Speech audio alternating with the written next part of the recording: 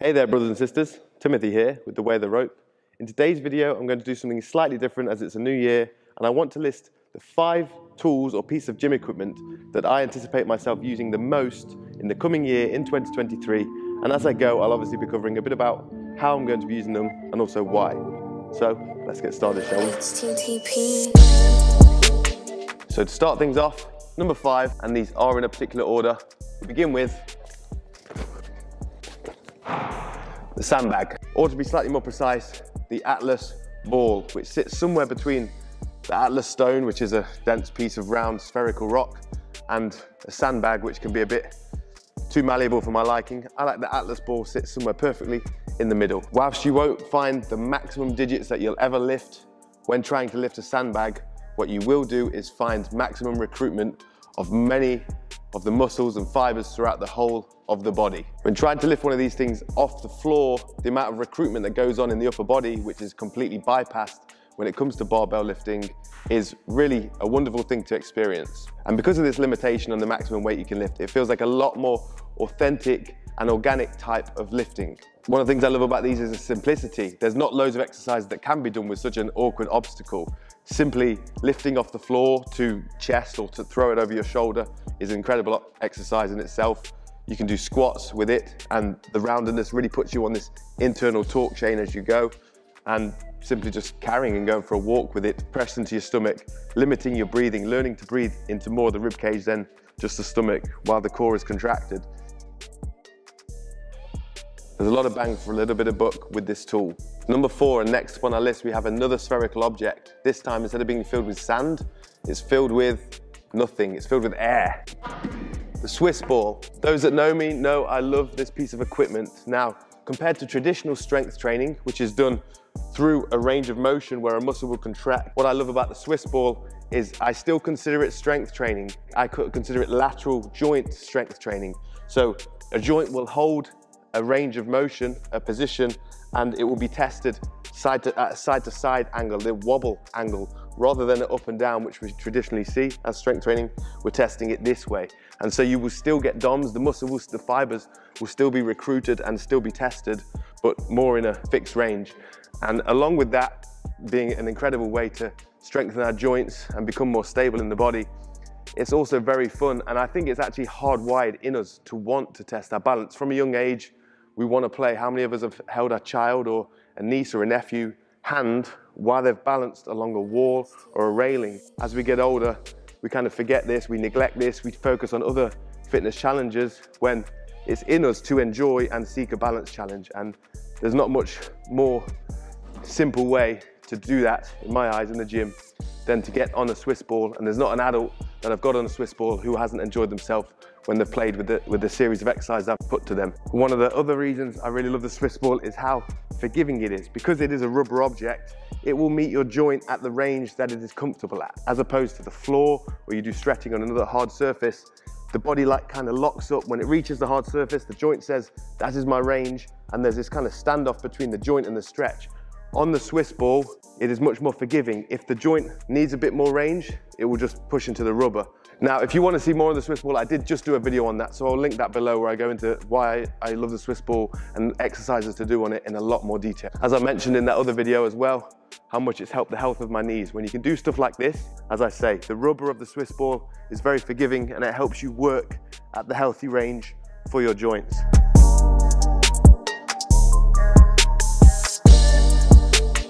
Number 3, well, what do you know?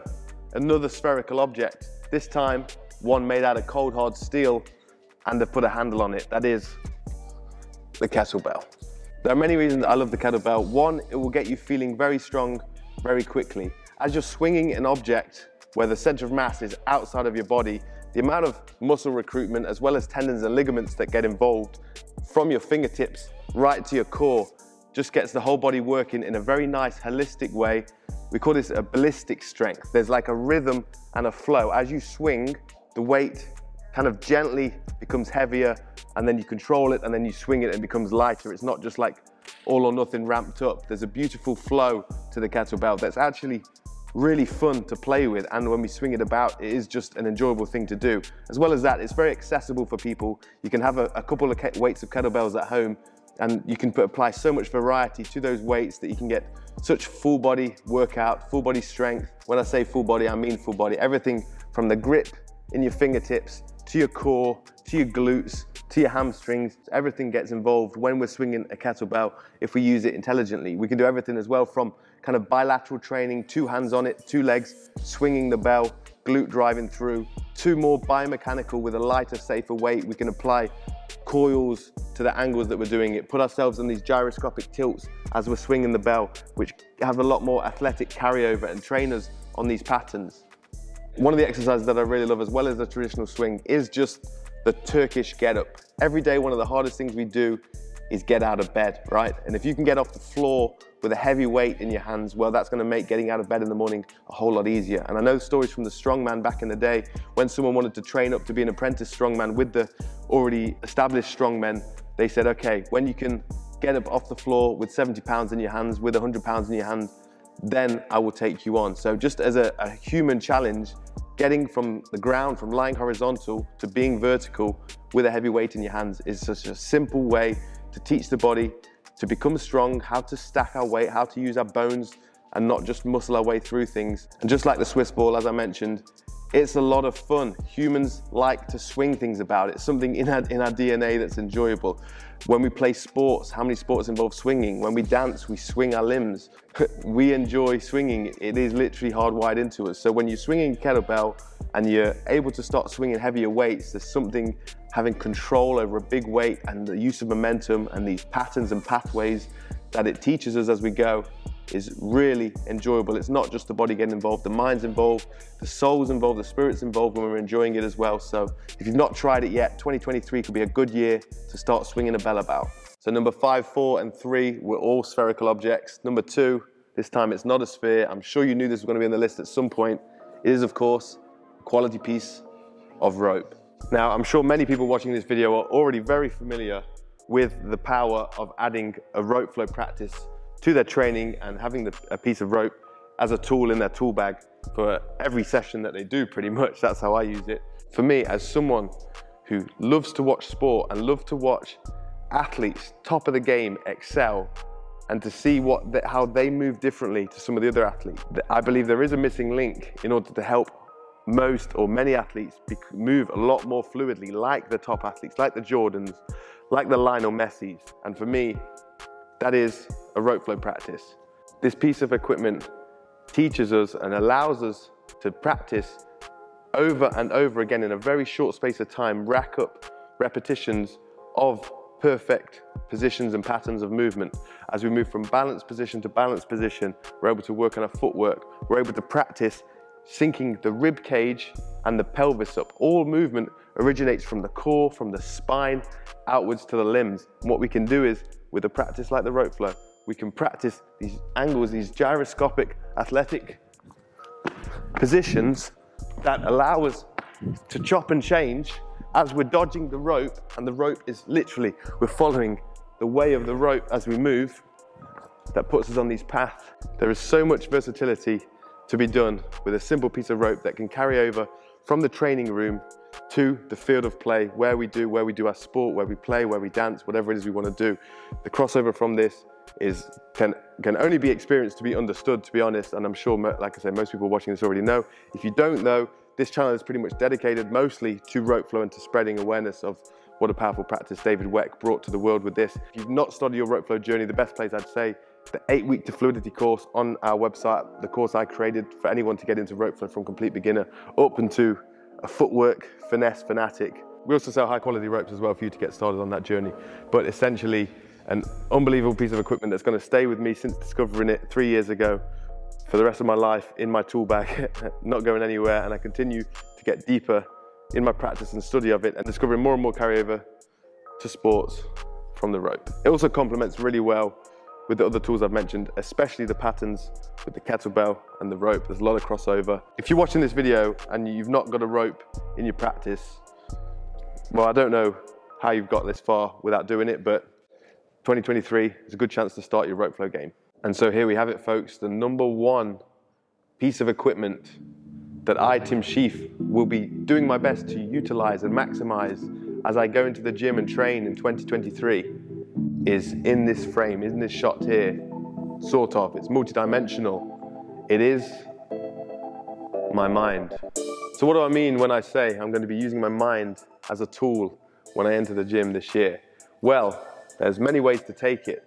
One is how not to use the mind, or how many people, they go into the gym and they sort of mindlessly go through the motions, they put headphones in, they put music, they watch a monitor, and they're disconnected from their body. Now, what I want to be doing is using my mind to connect with my body first and foremost. So as I'm training, I'm feeling, I'm tuning in to the motions. I'm trying to sense, there's something I call the feather barrier, which is the boundary between when the body locks up and when it is completely relaxed. And that's where I feel that work to progress is done. And for most of us, I think that position, finding the feather barrier, is a lot of a less intense training stimulus than the way most of us train. So as well as feeling into the muscles, as well as taking my time, going slow, if anyone familiar with my Mindful Warrior program from a few years ago, where I'm very focused and there's a lot of attention and intention going into every single movement.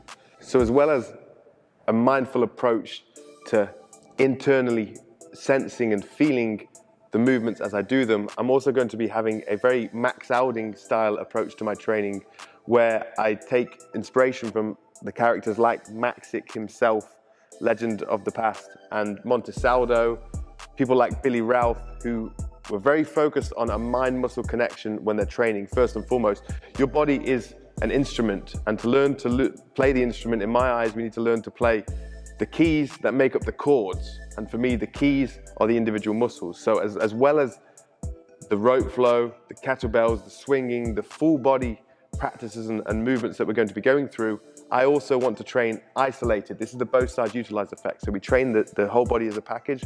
We also know that the whole is the sum of its parts. So isolated muscular training, Maxic style, mind-muscle connection. So here's a very quick example of how Maxic would train. If you at home right now, squeeze your bicep, give me a bicep squeeze. Many of you might be squeezing the hand, you might be squeezing the shoulder, everything's going into the bicep squeeze. What I want you to do now is, can you relax the hand and keep the bicep contracted? Can you relax the shoulder and the lat and keep the bicep contracted? Can you relax the pec? Whatever's involved. Can you focus on just the bicep being the one contracted and send the mind to the muscles that are contracted and be like, why are you contracted? And consciously switch it off. And this was the crux of Maxic's training and why his strength to body weight ratio was one of the greatest of all time. Learn to play the notes that make up the chords, because if I'm playing chords and I'm mashing all the notes, that doesn't sound very good. So when we move, we want to be able to be precise about which muscles are being used. So this isn't just about which muscles we're activating, this is also about learning to relax the muscles that aren't involved in the movements. And the third major point I want to make about how to apply my mind when I'm training is about proactively recruiting the muscles to begin the motion of something that I'm going through, like a pull-up or a press-up, rather than reactively using the muscles. So when I say this, what do I mean? For me, myself, up until very recently, when I was training at the gym, I would go through the motions of the movement and I'd just sort of set this like rough intention of, oh, I'm going to be standing up as I squat. Oh, I'm going to be pushing with my arms. But I don't really think about pushing, I just think about the upper body raising up. When we train that way, the muscles are reacting to the direction of the body in motion. Now, what I want to do is change that approach. So I'm proactively going, right, I'm going to be dipping now. So let me engage my pecs, my triceps, and that's going to start the motion, is the engagement of the muscles, rather than moving and then the muscles just kind of kick in as an afterthought. So it's something that I'm going to be working on a lot more depth in 2023, and I would recommend you try it as well. There's a guy on YouTube that's been inspiring me with this stuff, Red Delta Project, so shout out to you, brother, for putting me onto this stuff. I really appreciate your work. So those are the three major ways we can use our mind in training. Mindful, slow, focused training, Mindful Warrior style. Mind-muscle connection training, so isolated muscle contractions with relaxations of the muscles surrounding the muscle we're intending to contract.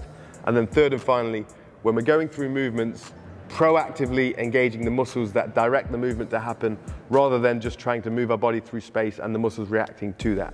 The higher human expression of athletic movement with the human body is the fruit trees of the garden. But to get to the fruit trees, we need nitrogen-rich soil. We need The weeds that are growing there, they're growing there for a reason. We need to allow that to happen. We need to allow those cycles to go through till we're left with the flourishing fruit trees. So for me, applying my mind, slowing things down, thinking about what I'm doing, focused on form, focused on feeling in the body. These are the practices that will get us to enjoy the sweet fruits of movement. So that's it, my top 5 pieces of equipment that I will be using to the greatest benefit of myself when I enter a gym in 2023.